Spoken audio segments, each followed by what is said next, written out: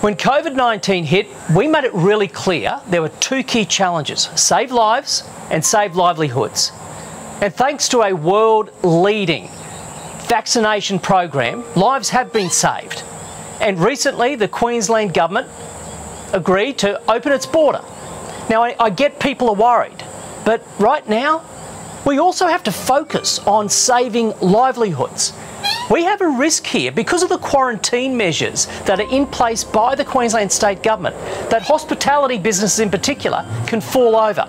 After 2 years of surviving the hardest hit in a generation to the economy, these businesses have survived.